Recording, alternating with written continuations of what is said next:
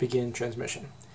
Well, we're not quite done with parasites yet. We've got one more to discuss, and by one more I mean one more at a time, because we have actually quite a few to discuss. But Master Sergeant Rush woke up this morning with an itchy eye, and when he looked in the mirror, when he opened his eye, he actually couldn't see from it, and what he could, and he was experiencing severe pain. And when he looked in the mirror, he saw a much larger parasite in his eye than we have previously experienced. So we got rid of the Onchocerca worms that a few of us had in our eyes, but this worm is even worse. So this clip I'm about to show you here is a little disturbing. So if you're a little bit squeamish about eye stuff, maybe look away. But what we can see here is an unusual looking parasite inside Master Sergeant Rush's eye.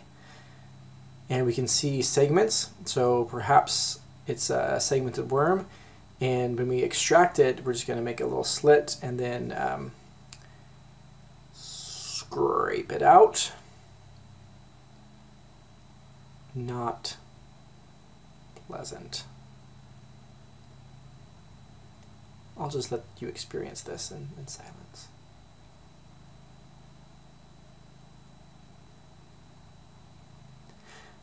Quite disturbing. Master Sergeant Rush will probably need an eye patch for a while that heals. A pretty nasty parasite. And it turns out, after we got it out and we analyzed it, we needed to sequence its genome because morphologically it wasn't an annelid, it wasn't a roundworm. It actually had similar genes of a tremendously diverse group of animals here called arthropods. And arthropods are quite reminiscent of a lot of the diversity that we have on Earth. I think this is an example of convergent evolution, where we have arthropods-like organisms evolving on Earth and on this planet. So whatever it is about them, they do well in whatever habitat they're in, and they easily diversify into all kinds of different shapes and sizes and colors and fantastic lifestyles and habitats. Unfortunately, many of them have adapted to lives of parasitism. So this particular one is actually a crustacean. And this crustacean parasite is quite unique, and that's what we'll be talking about today, is this crustacean parasite and then the rest of the crustacean arthropods that I would like you to know as representative crustaceans. What was that parasite? It was not a tapeworm, it wasn't a roundworm, it was in fact a creature belonging to subphylum Crustacea. So crustaceans are things like crabs and lobsters and shrimp, and Armalifer, which is the crustacean parasite that we talked about, that we saw crawling through Master Sergeant Rush's eyes. But before we get to that, I just want to provide a brief overview of phylum Arthropoda and subphylum Crustacea. These are animals that we will be talking about in lecture, so don't feel like this is the only time we're going to have a opportunity to learn about them. But arthropods are very similar to nematodes in that they both have a hardened cuticle that they shed, so they're both members of clade Ecdysoa. The difference is that arthropods have jointed appendages, and there's also some other significant differences, but for now we distinguish arthropods from other phyla like Onychophorans and Tardigrada by their jointed appendages. So they have a hardened exoskeleton, hardened cuticle that they shed. They're ecdysoans, and they have jointed, segmented legs. Crustaceans are one of the major subphyla of Arthropoda, and crustaceans are unique in that they have two pairs of antennae. So the other groups of arthropods, the chelicerates, spiders and their relatives, don't have any antennae, and the hexapods, the insects, only have one pair. So crustaceans have two pairs of antennae, and they also have a hardened carapace over their whole body. So this carapace is going to cover their head and their thorax, and that's pretty unique to the crustaceans. All right, so that's a brief overview. We'll talk more about specifics in other lectures. We have several different classes within subphylum Crustacea. This first one here is class Pentastomata, and this is a group of largely parasitic crustaceans. And it's kind of strange to think of a parasitic crustacean, but there are a few. And when I'm talking about this, I want us to keep in mind the earlier in the semester we talked about specific adaptations for parasitism, and we can infer from those, or knowing what we know about parasites, we can infer some specific morphologies of this pentastomid parasite. So Armalifer is a pentastomid parasite. It largely infects reptiles and birds. So this is a respiratory parasite. The adults live in the lungs and the lung tissue of their hosts.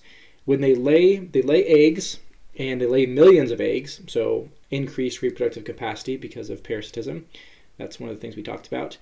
The millions of eggs are laid in the lungs, and then the cilia of the lungs, through coughing and ciliary movement, the eggs are carried up the trachea, and then you cough them up, and then you swallow them. Sounds familiar, correct? Then the eggs are passed in the feces and then eaten by other animals.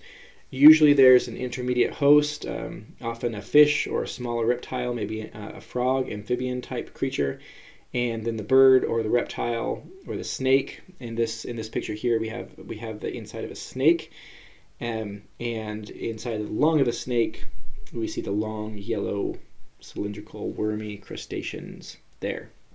So eventually the definitive host eats the intermediate host and consumes the early juvenile parasite, which then wanders through its tissue, migrating hither and thither until finding its lung tissue, and lives there forever, or for as long as it lives. Humans are rarely infected, but it is possible, especially if you live in a culture that eats a lot of snakes, and so without cooking them thoroughly, you can get heavily infected by these crustacean parasites. What else do we know about parasites? Well, we know they have high increased reproductive capacity. We also know that they usually have some type of attachment mechanism for their hosts, and pentastomids are no exception. The name pentastomid comes from, penta means 5, and if you look at their face, they actually have 4 little hooks surrounding their mouth, which is the 5th spot. So their heads are unique, and they have these little latchy hooks that they use to adhere to their hosts. They also have a unique digestive system. Their digestive system is highly reduced compared to other crustaceans, and it's adapted for digesting and filtering blood. They don't have a hard cuticle either, which makes sense. If you live inside another organism, there's not much sense in making an expensive exoskeleton for yourself, and so their cuticle is also highly modified. So very interesting creatures, and you can see that this is kind of a deterioration into parasitism, like we talked about with the barnacles and the myrmidon screaming caterpillar parasites. The ancestors to these pentastomids were not parasites. They were at least commensal, probably free living, and they've lost a lot of their traits. They've lost their limbs, they've lost their sensory organs, they've lost their cuticle, and so this represents a transition into parasitism from something that was not parasitic. Our next interesting creature is Triops, and Triops is a curious little crustacean. It looks all ancient-y. It's got this amazing dorsal carapace, very obvious, covering its head and thorax, and then you see the abdominal segments behind there, and it just looks very old. We have fossils of these guys going back for a very, very, very long time, and they're called triops because they have 3 eyes. They have a pair of compound eyes, and then right in the middle of their heads, if you look in closely, you see a 3rd eye right on their forehead. This is called a median eye because it's right in the middle. So a median eye and then 2 compound eyes makes 3 eyes, triops or triops.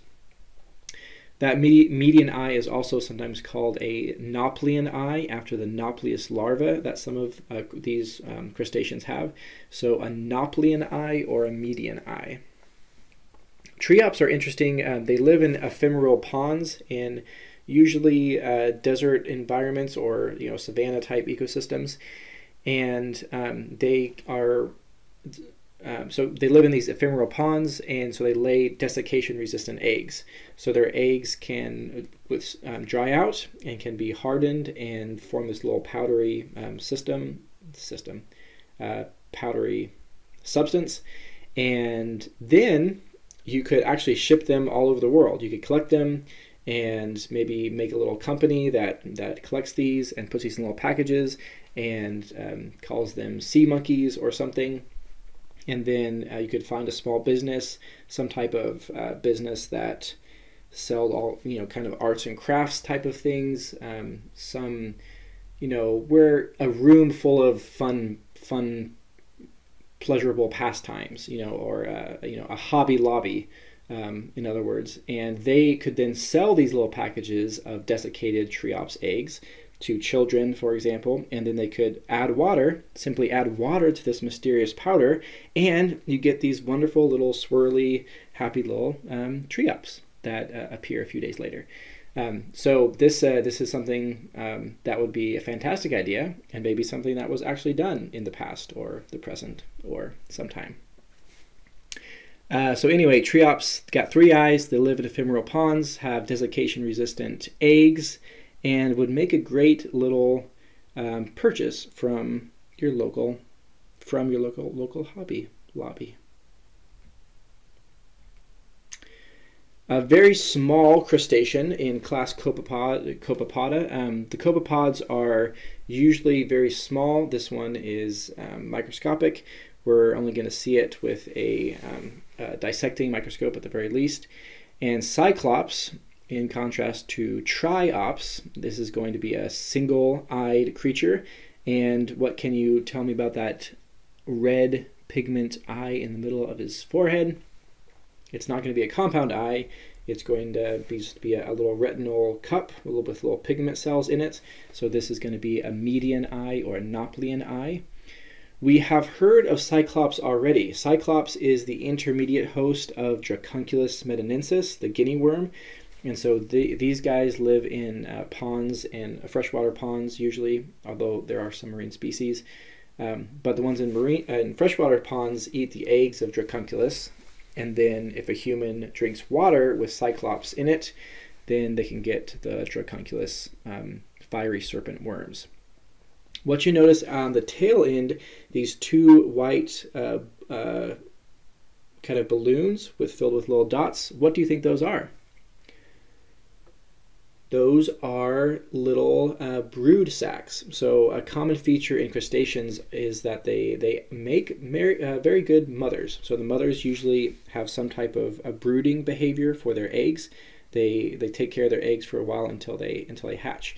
So what you see on even this little tiny crustacean are brood sacs for taking care of their young. So Cyclops in class Copepoda, this is an important intermediate host for the parasite Dracunculus. It has a median eye and brood sacs. In our marine expeditions, we've discovered a lot of these barnacle-like creatures, and we talked about a few of these in the last lecture about the barnacles that adapted to be parasitic on sharks. So there are many species in class Thecostraca, and they're characterized by having a highly reduced abdomen. And in fact, they don't really have much of an abdomen at all. Their body has modified to form an attachment suction cup to adhere to surfaces. And then their carapace encloses their whole body. Their head is highly reduced, and then their legs, their thoracic legs are modified into these long, black, comb-like structures that you see here. These are called cirri, C-I-R-R-I. And what do you think they do with those cirri? As they sit there patiently waiting, they use those cirri to filter water for organic particles and nutrients. So these are sessile filter feeders, like we've seen many, many times before. We see them in sponges and cnidarians and platyhelminthes. If you live in the marine environments, this is a great way to live. What I find particularly fascinating, the genus I want to talk about today, Lepus, I want to talk about this one because this one is actually one from Earth's history. So remarkably, crustaceans and arthropods evolved both on Earth and on this planet. So this is pretty remarkable. Would this be a case of homology or homoplasy, where you have two separate lineages evolving the same characteristics? Good question to ask. Regardless, these Lepus, I want to talk about these Lepus barnacles because they just have it's just a wild, crazy story from Earth's history. These are called goose-necked barnacles, and they are called that because of these creatures here are called barnacle geese. And barnacle geese and goose-necked barnacles look identical. They are virtually indistinguishable. You know, when I put this picture up, you probably thought, oh, another barnacle. Obviously, and when I first put this picture up, you thought, oh, I recognize that. They're geese. Obviously, these barnacle geese and these gooseneck barnacles share some affinities, but what's remarkable, what I want to tell you is that imagine you lived, let's see, this is 3020.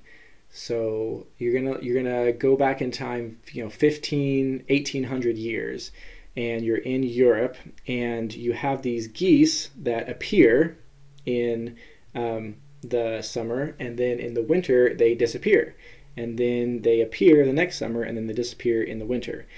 We now know that they're migratory birds, and they migrate, but that isn't necessarily intuitive. And for a long time, humans in Europe just thought that these barnacle geese just appeared. And so where are they actually coming from? Simultaneously to this mystery of the barnacle geese appearing and disappearing, every once in a while you'd get these barnacles, these things washed up on shore on logs or rocks, and they would just be covering these logs and rocks. And they shared a certain affinity with these barnacle geese, if you have the eyes of faith. And there became, this is a true story from Earth's history, there became a legend of a barnacle goose tree. And so the way they thought that the barnacles and the geese, they thought they were the same species, the same organism. So the idea was that far off in the north of England, maybe Orkney Islands or somewhere, there was a tree that was filled with bird seeds, and inside these seeds was a little bird. And when they became mature, they dropped down into the ocean and attached themselves to logs, and then they'd be washed ashore. And once they were washed ashore, then they would, inside these little carapace that you can see on the barnacles, is a nice little bird. You can kind of see the cirri kind of look like feathers, perhaps, and then the shells would burst open and you get a little baby bird. And it's just remarkable, right? So the barnacle geese and the gooseneck barnacles are the same. It's just part of their life cycle. And, imagine explaining the life cycle of some jellyfish or, flatworm with just tremendously different life stages. This isn't out of the realm of possibility, at least. But it gets even crazier because I think there's a little bit of an ulterior motive to this. Because back in the 12th, 13th century, Europe was dominated by the Catholic Church, and during Lent, which is the season we are currently in, you were not allowed to eat meat. So you couldn't eat red meat, you couldn't eat lamb or pork or beef, but you could eat fish. And so you couldn't eat birds, no chickens, no geese, no ducks during Lent, but geese are delicious. And so if you have a way to classify these barnacle geese as aquatic creatures, you can eat them. And so that's what they did. They said, these are fish, and so we can eat them during Lent. And it became quite a big deal. And even the Pope, the Holy Roman Emperor himself, dissected a goosenecked barnacle and a barnacle goose and decided, these are not the same thing, guys. They're not the same thing. So stop eating the geese for Lent, and stop saying they're the same thing. Which it's just a very, very awesome historical story. Do you know who came up with this idea? Who popularized it, at least? His name was Gerald. Gerald did it. look it up. Great story. So anyway, lepus is the barnacle goose. They have siri that they use to filter feed, and people used to think that, lepus is the gooseneck barnacle. Let's be clear, they're not the same thing. But historically, they used to be considered the same. All right, the largest class within subphylum Crustacea is class Malacostraca, and this is going to include a lot of different orders of quite diverse organisms, so we'll need to be able to differentiate these by their orders. Our first one is a rare terrestrial crustacean, Armadillidium vulgare. These are, when you poke them and you scare them, they roll themselves into a tight little ball. Their segments interlock and they form this wonderful little roly ball. So you can call them roly-polies or pill bugs or something like that. Armadillidium vulgare are important detritivores. They eat detritus. They're important for decomposing. They like organic nutrients from the soil.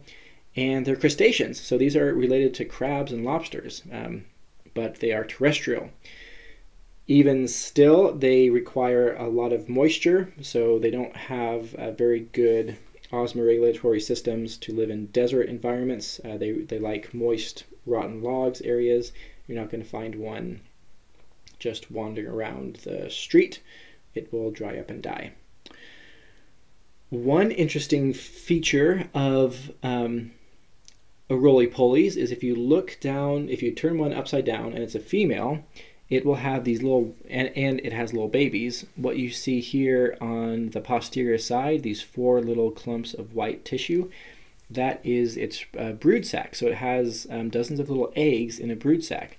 So very similar to the cyclops that we saw earlier. This is just further evidence that crustacean mothers are pretty awesome mothers. So this little morphology is called a marsupium. So marsupium is a little brood pouch belonging to Armadillidium vulgare. Look at these guys. So isopods include Armadillidium vulgare, the roly-polies. Also in order isopod is not a pleasant organism. This is another parasite. And again, you can see that this is a derived feature because they're going to come from ancestors that are, kind of similar to roly-polies, although the roly-polies are also derived. At any rate, they're coming from non-parasitic ancestors. Symathoa exigua is the tongue louse parasite. So the Symathoa exigua specializes in parasitizing fish, and it is highly sensitive to ammonia being released from the fish's gills, and will swim through a fish's gills into their mouth, where it will then embed its hook-like claws into the tongue, slowly cutting off circulation. The tongue necrotizes, it dies, the tissue doesn't get enough blood, and it just rots and falls away.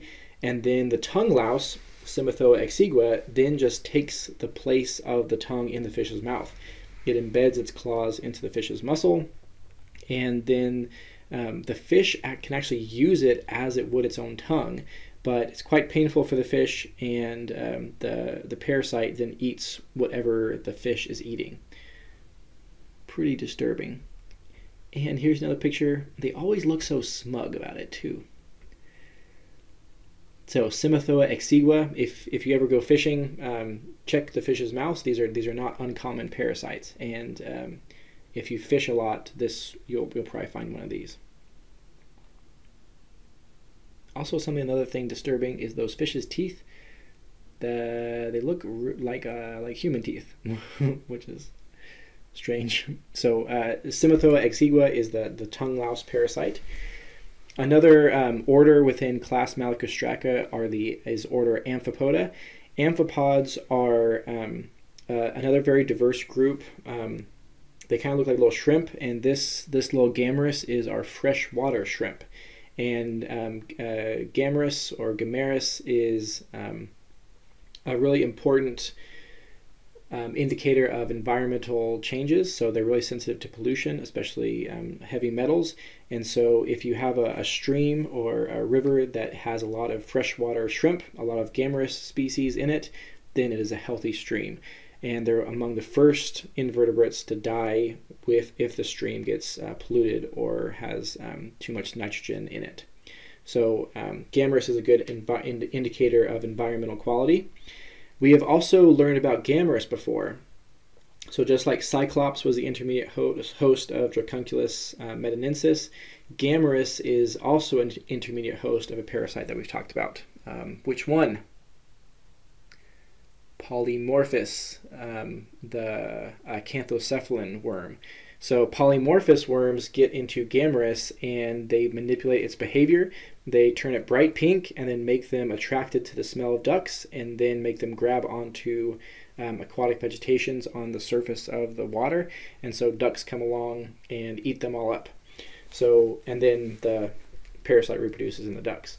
So poor Gammarus is a little manipulated host of polymorphous worms and gets eaten by ducks. And they're good environmental indicators. So order Amphipoda, genus Gammarus. This is the freshwater shrimp. All right, let's talk about the most familiar crustaceans in order Decapoda. What does Decapoda mean? 10 feet. So these are your classic crabs, lobsters, crawdads. These are the crustaceans that most of us are most familiar with, and they have 10 walking legs. Their first walking legs are modified into these giant pinching chelipeds that we talked about with the crayfish dissection. Uka is the fiddler crab, and it's called the fiddler crab because it has one of its chelipeds is giant, and the other one is kind of normal sized. This giant claw is used to signal fitness for mates. So the males have these giant claws, and then they use them to stake out territories, and then they communicate to other males, I am the largest male, don't come near me or I'll fight you. And it typically works well. So this is called signaling, when when males of a species judge each other's fitness levels visually. And the benefit here is that you don't have to fight. So if one male is clearly larger, then it's going to be costly for anybody to fight him. And so signaling is kind of a way to avoid potentially damaging, costly conflict between males. What this ends up being, though, is, well, here's a little. Every day they come out and just say, "Hey, neighbors." And all the other males are pretty nice in this little video, but in real life they would be a lot more hostile to each other. And they would be saying, "This territory is mine. All the females who are around here, come mate with me because I am awesome and I have a very large claw." And so this is signaling.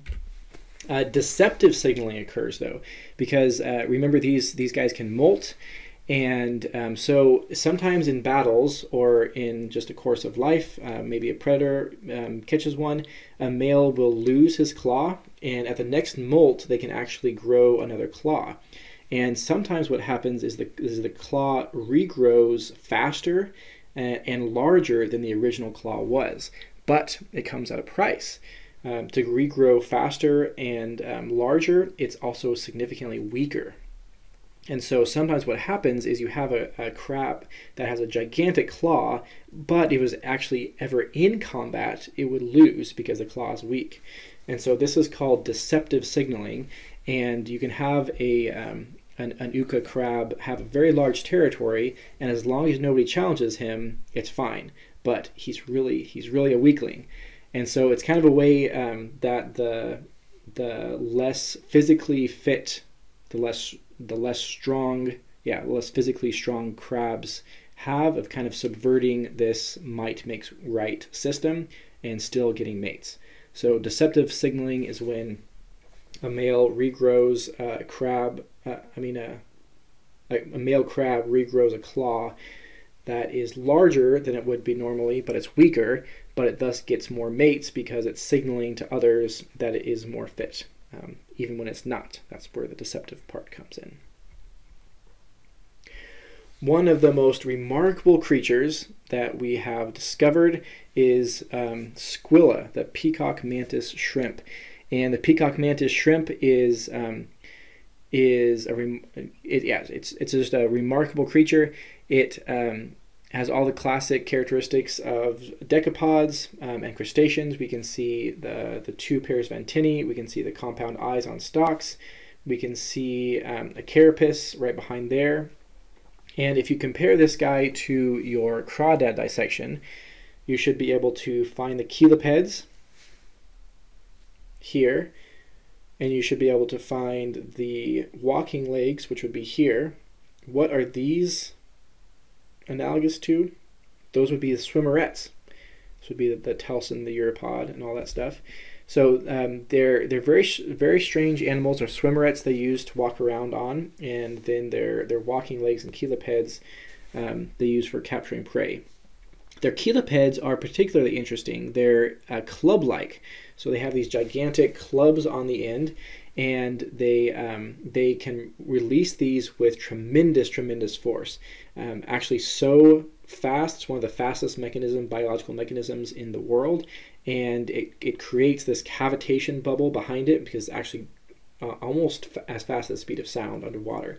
And so when its prey, whether it's a snail or some type of mollusk, it's actually going to get hit twice. It's going to get hit once by the actual hammer of the claw, and then the shock wave from how fast it moved is also going to hit them as well. And so just the shock wave alone is enough to stun and kill some prey. So even if they miss, they can kill their prey. So pretty remarkable. Here we can see it in slow motion, attacking a crab from its little burrow.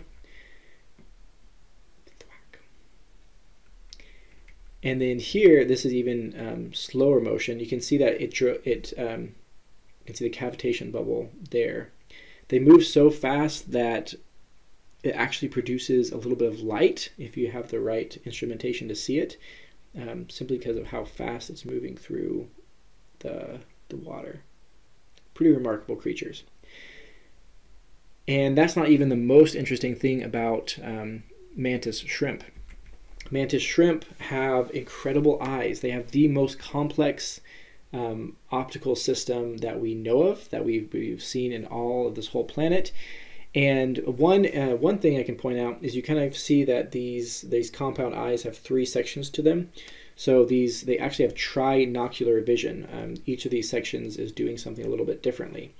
But even within these sections, well, compare this to a human eye. A human eye has three pigments that it can detect, red, green, and blue.